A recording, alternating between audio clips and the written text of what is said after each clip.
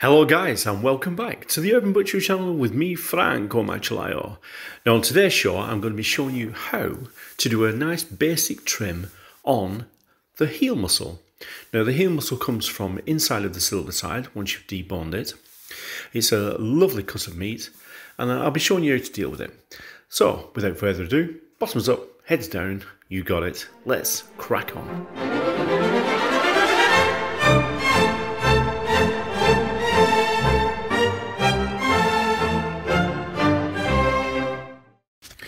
So here we go guys, I'm just going to show you how to basically trim this heel muscle. So there it is in all its glory, just showing you there. It's got a lovely layer of fat on the top of it there, which we're going to remove. So we're just going to scoop that along the membrane there and try not to leave too much meat with that. Of course that can go into processing a little bit later on. And now I'm just taking some connective tissue off. This isn't like a full mega trim, this is just like your basic trim. So just turned it over there and just trimming all the fat and the connective tissue, any blood meats, gristle, bone chips. Just making sure we get rid of all that. And just square the end up there. Now I'm just pointing there to the middle part. That's very similar to shin meat, that.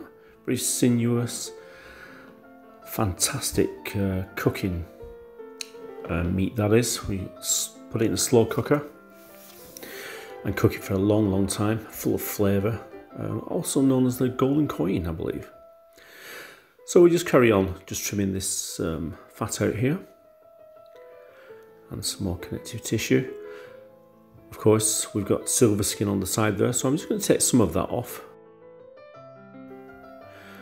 When we come to trim it later on in the shop, we'll be going into finer detail with it.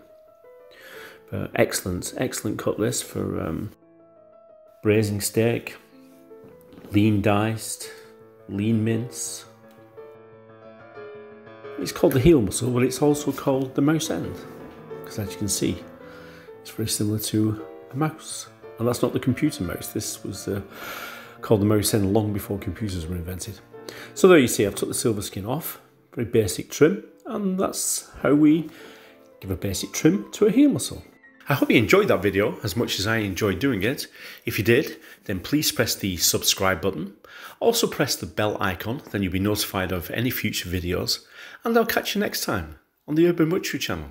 Skills for life.